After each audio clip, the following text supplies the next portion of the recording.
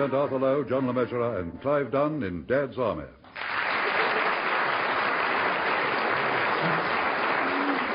My British Buddy, featuring John Lorry, Arnold Ridley, and Ian Lavender, with this week's guests Bill Pertwee, Larry Martin, Jack Watson, Pearl Hackney, Molly Sugden, and Wendy Richards.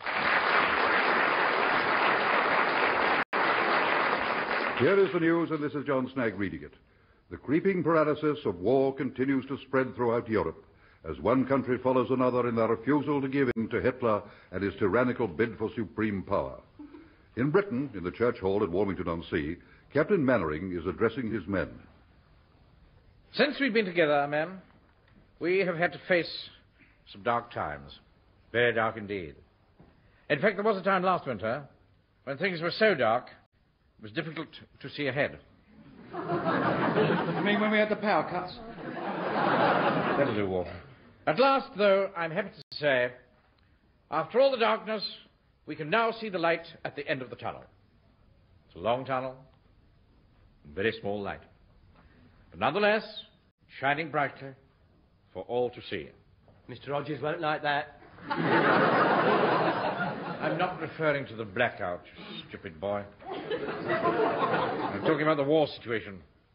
The fact is that after our standing alone against the Nazi hordes for 2 years, help is now at hand. Who is it, son? Anybody we know? I think you should. It's the Americans. Oh, good old Uncle Sam. Hey, is your uncle American, Joe? You never know. He might be one of the ones coming over. No, Pikey, you don't understand. Uncle Sam's not really an uncle. Oh, I know what you mean. Yeah, it's like me calling Sergeant Wilson Uncle Arthur. See, we're not really related. It's just that he spends a lot of time at my mum's. Stop talking in the ranks. Don't to me. Now, as you know, the Americans came into the war a few months ago. And the first consignment is now arriving from the USA. They haven't exactly rushed, have they? The war's been on for 2.5 years. No one any of that sort of talk, Fraser. When can we expect the American gentlemen, sir? A small advance guard will be arriving in Warmington on Saturday morning. And I think that we should give them a hearty welcome. You mean sort of roll out the red carpet for them, sir? Precisely. Haven't actually got a red carpet, of course. I could lay my hands on some carpet that's just been taken out of the cottage hospital's casualty department. That's red. Not all over, but in patches. You know. Don't be disgusting, Walter. Mr. Speaker, I think we ought to take our American cousins to our bosoms and nurture them and take them into our homes. Exactly, Jones. I don't think my mum would like to have a lot of strange Americans in the house. In time of war, Pike, one cannot afford to choose one's bedfellows. I've got a double bed, sir, and I wouldn't mind sharing if one of them was hard put. It's very kind of you, Godfrey, but I didn't mean bedfellows in the literal sense. Well, what we ought to do, sir, is to show the Americans something typically British. Good idea, Wilson. What about a display of Highland dancing, sir? You couldn't get more British than that, could you? Yes. How about it, Fraser? Could you arrange a display? You're the president of the Warmington-on-Sea Caledonian Society. To be a wee bit difficult, sir. Why? I'm the only one in it.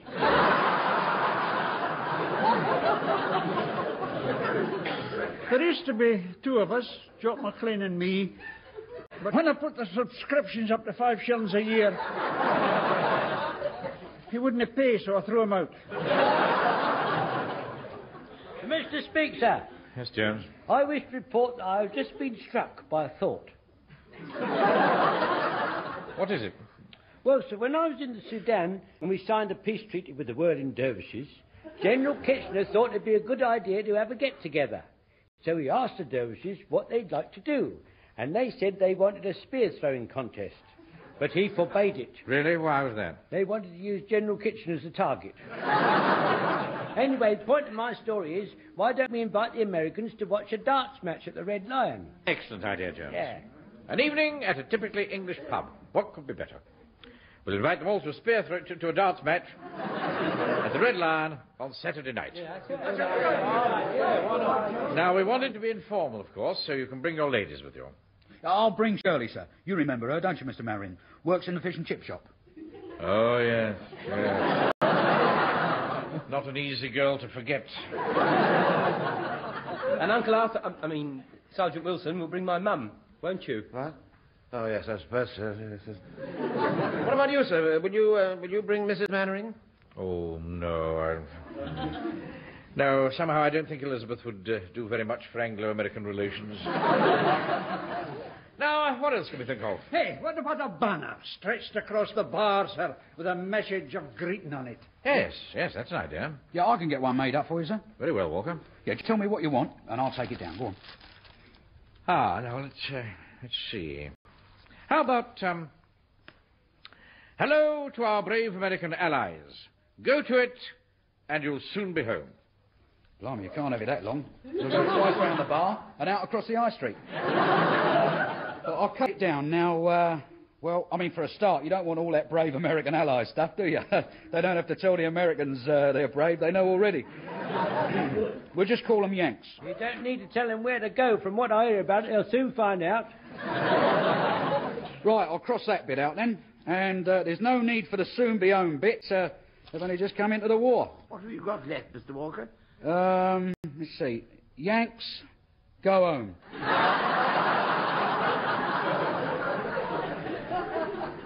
Look, Walker. Just make it a short greeting, and don't spend more than 10 shillings. Right, sir. Just leave it to me.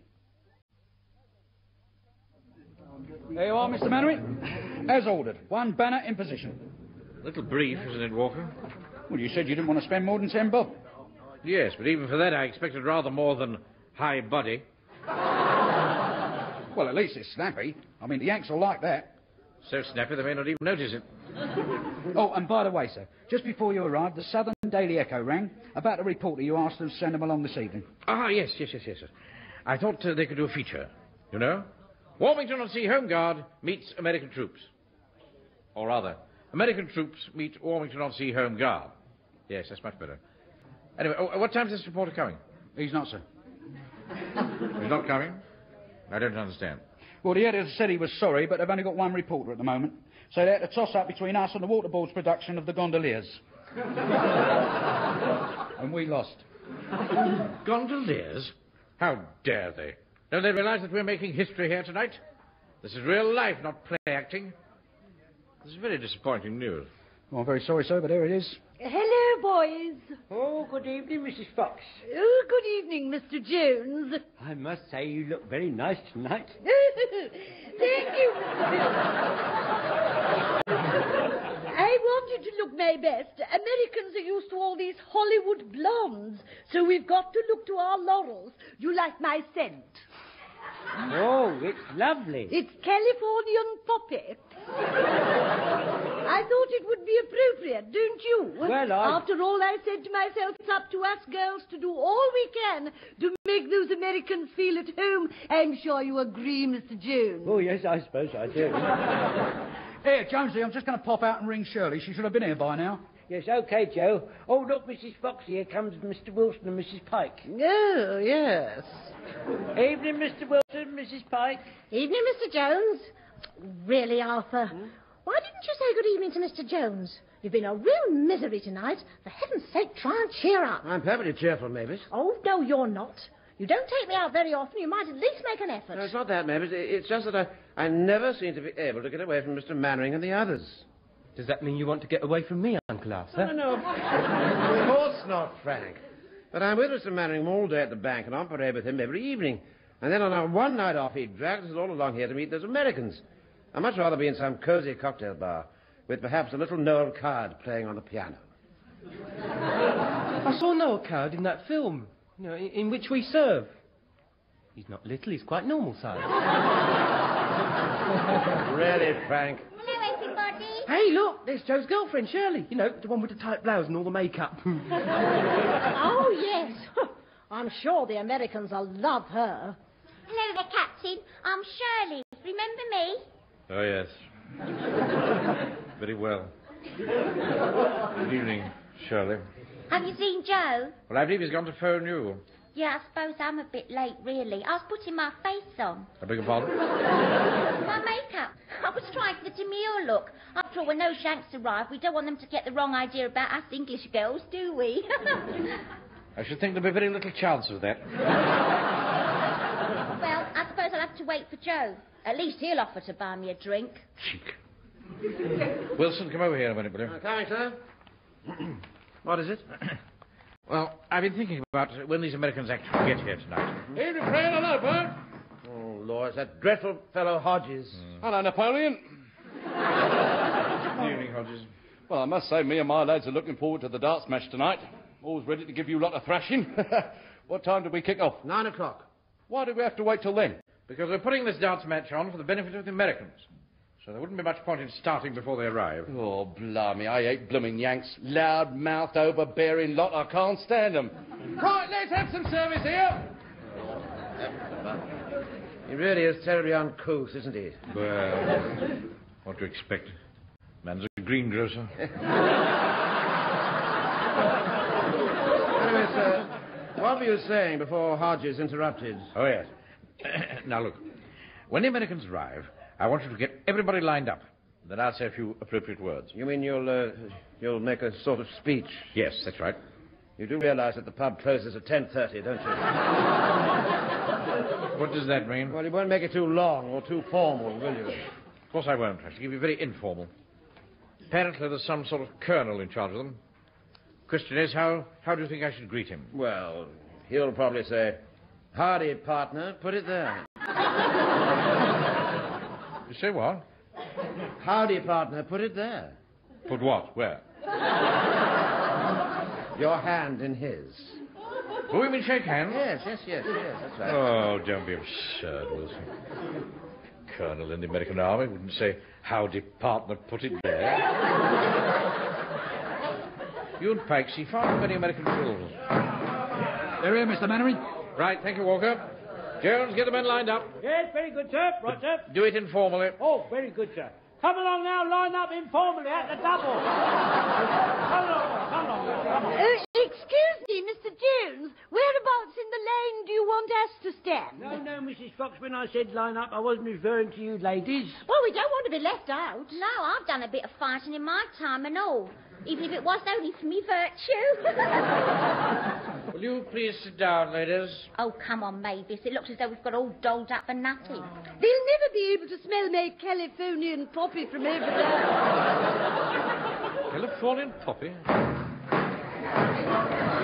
Excuse me, sir. Here they come. That must be the colonel at the end of the group. You'd better do your bit. Right, leave this to me, Wilson. Good evening, Colonel. On behalf of the people of Warmington... Howdy, partner, put it there.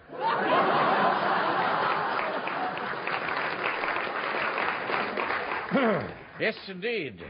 Put it there. I told you so.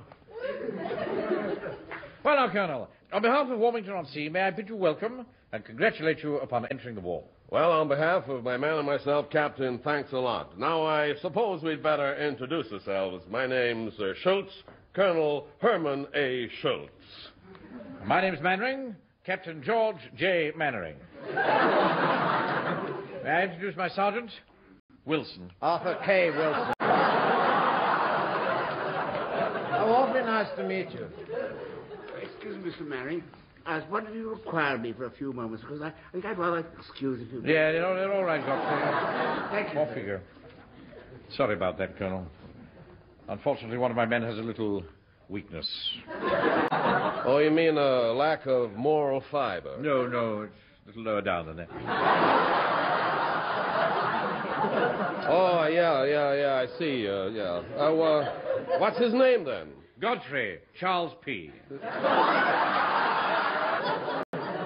Well, now, Colonel, while you and your men are in Warmington, you're our guests. And as such, we want you to make yourselves at home. Well, that's mighty nice of you. Okay, boys, you heard what Captain Mannering said. Relax, make yourselves at home.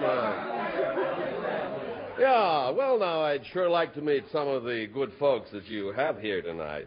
Yes, of course. Now, this is called... Why don't we start with this lady? Good evening, ma'am. Oh, good evening. Well, go on, Arthur. Aren't you going to introduce me to the Colonel? What? Oh, yes, of course. Mavis, this is Colonel Schultz. Colonel Schultz, Mrs. Pike. Howdy, ma'am. So you're married, eh? Lucky fellow. Actually, I'm a widow. Say, what do you know? A married widow, eh?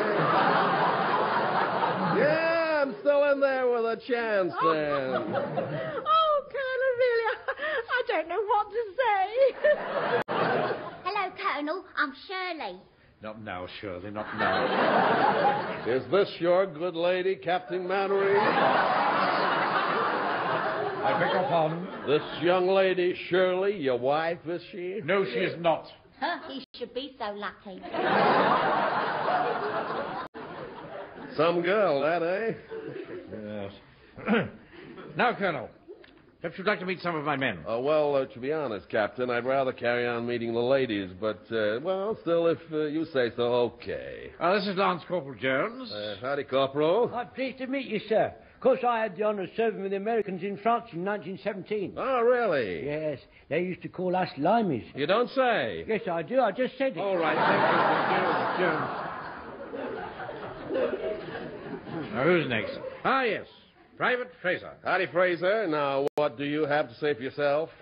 Now's the day, now's the hour. See the front of battle lower. See approach proud Hitler's power. Chains and slavery. I'm sorry, but I... No, I'm not finished. War will be a traitor knave. War can fill a coward's grave. War's a basis, be a slave. Let him turn and flee.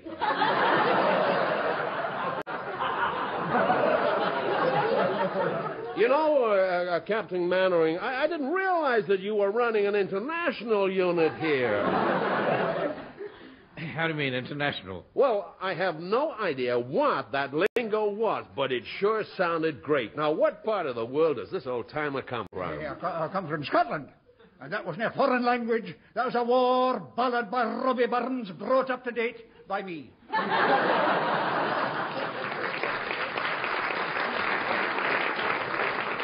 Wow, was it indeed? God damn it, what do you know? What indeed? And this is Private Godfrey. You saw him earlier, en route. Greetings, sir. Afraid my sister Susie couldn't come tonight. Touch of rheumatics. She sent you some of her upside-down cakes. They're in this tin. Upside... oh, well, gee, yeah, thanks. I say, Mannering, you've certainly got some veterans in your outfit. I didn't know that the British Army took them so old. Well, of course, you see, we're not real soldiers. We're home guards. What are home guards? Well, sort of part-time soldiers, you see. Captain Mannering's a bank manager. I'm his chief clerk.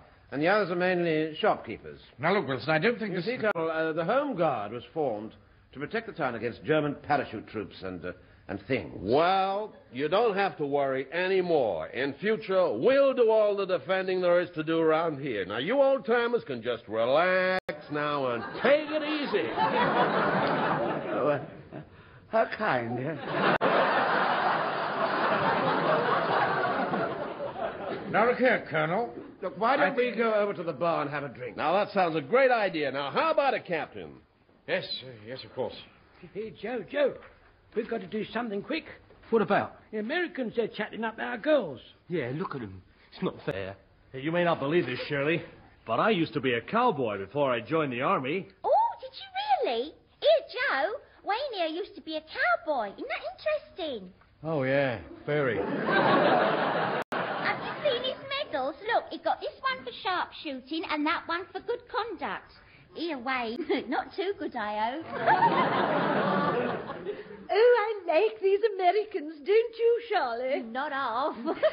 They're such nice boys and so generous. I'm ashamed of you, Mrs. Fox, sitting there on that young fellow's lap. You're old enough to be his mother. If it comes to that, Mr. Jones, you're old enough to be my father. See what I mean, Joe? She's becoming inflamed. Look, Mavis, now, what's going on? Oh, hello, Arthur. The sergeant here is being ever so nice. He says, I'm the perfect English rose. You sure are, sister. Now, look here, you haven't even been introduced to this lady. Listen, buddy, why don't you take a walk? Well, for one thing, I don't feel like a walk, and secondly, this lady is with me. Oh, Arthur, I do believe you're jealous. No, Mavis, don't be silly. Of course I'm not. It's just that... I wouldn't bother if I were you, Mr. Wilson. These Yanks have really turned their heads. If you ask me, the war's taken a very nasty turn. Sir! Oh, really? I'm coming, sir, coming. Ah, there you are. There's your beer. You only wanted half, didn't you? Well, I... Jolly good. Hello, Cole. My name's Hodges. You know, I met your lot when they came out to France in 1917 under General Pershing. You mean General Pershing? Oh, well, I knew it was some Pershing, General. By the way, you'll notice I said 1917, although the war, as we all know, started in 1914. This war's only been going for 2.5 years, so if you come in now, at least that's an improvement on the last time.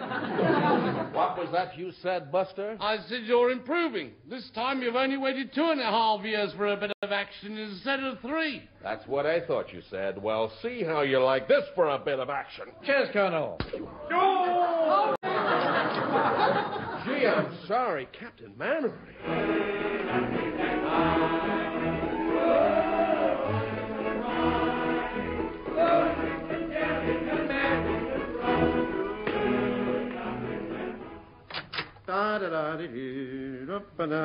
Oh, I beg your pardon. I'm so sorry. I didn't realize you were already here. Come in, Wilson. Thank you, sir. By the way, how's the eye?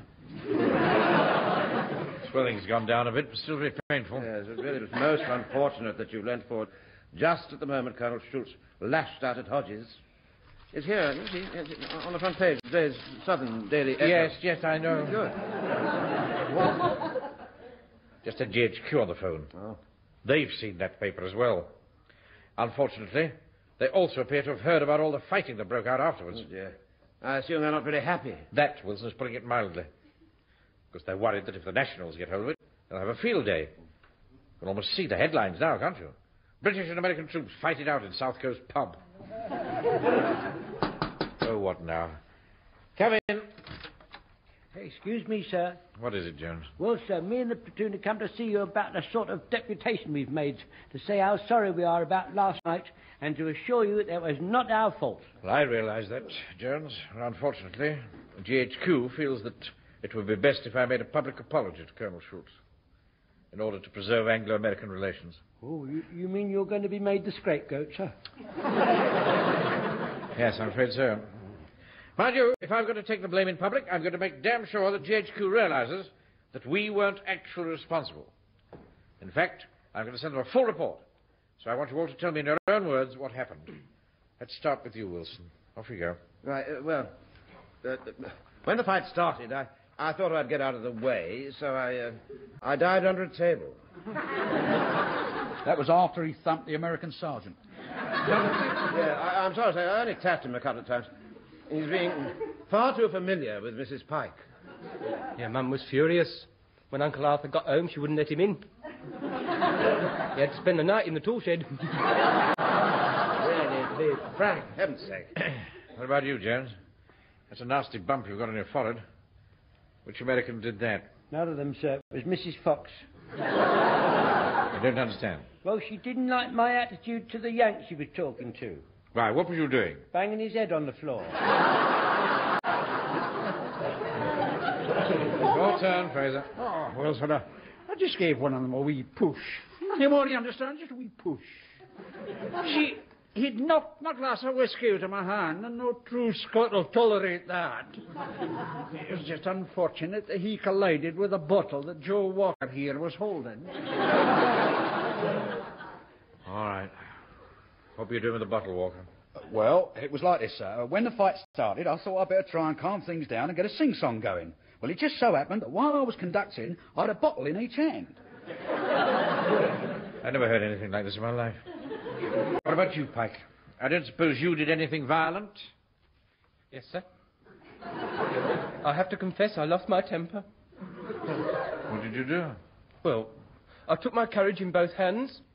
I went up to one of the Yanks, and I went...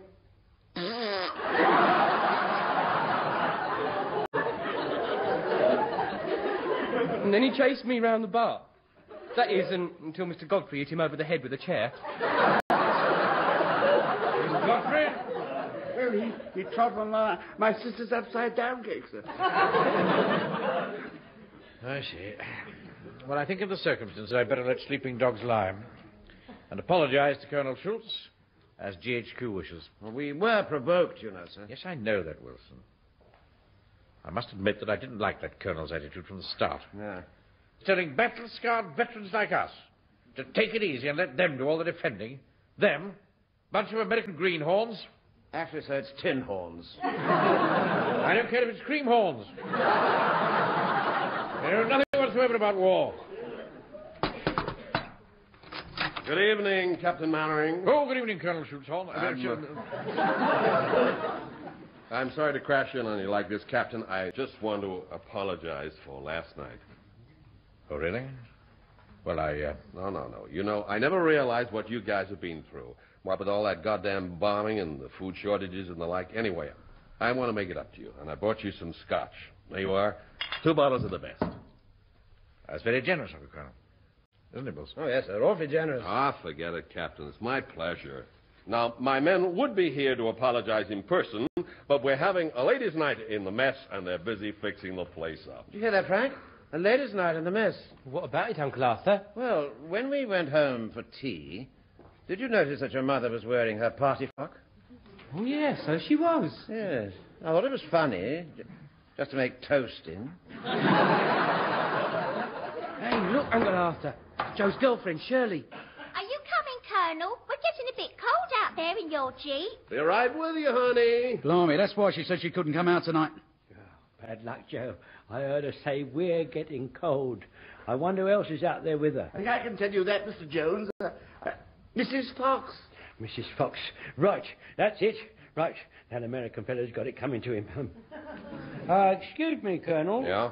Is it true that in the last war, the only charge you Americans made was the 10% on the money they lent us?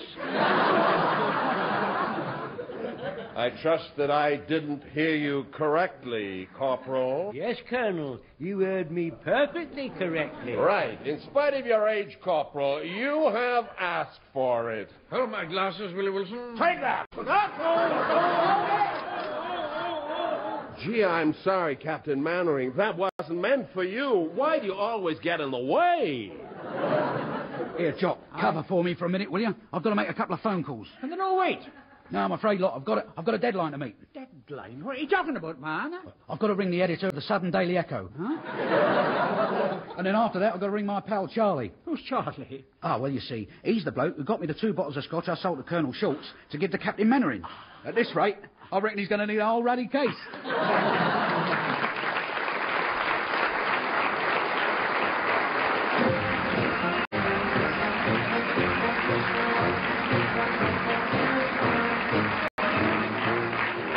In that episode of Dad's Army, based on the original television series by Jimmy Perry and David Croft, you heard Arthur Lowe as Captain Mannering, John LeMessurier as Sergeant Wilson, Clive Dunn, Corporal Jones, John Lorry, Private Fraser, Arnold Ridley, Private Godfrey, Ian Lavin, Private Pike, Bill Pertwee, Chief Warden Hodges, Larry Martin, Private Walker, Jack Watson, Colonel Schultz, Pearl Hackney, Mrs. Pike, Molly Sugden, Mrs. Fox, Wendy Richard as Shirley, and Michael Middleton as the American Sergeant. My British Buddy was adapted for radio by Harold Snowd and Michael Knowles and produced by John Dias.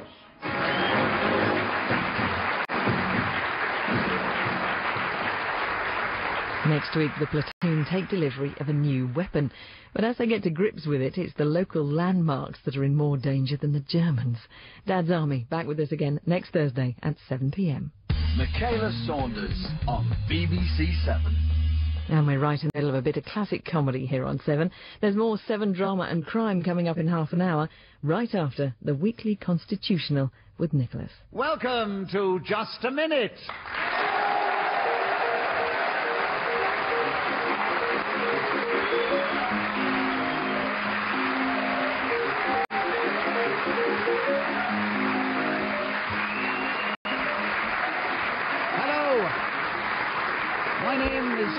marvellous Parsons, and as the minute waltz fades away, once more it is my pleasure not only to welcome our listeners, but also to introduce the four exciting and intrepid players of the game. We welcome back one of our regular players whose humorous contribution is beyond par, and that is Paul Merton. Sitting beside him, we have someone who's only played the game once before. He is our Irish representative here. That is that great presenter, Jerry Kelly. We have one of the great wordsmiths, one of our finest lyricists, Tim Rice, and beside him, one of the oldest and most experienced players of the game, Clement Freud. Would you please welcome all four of them?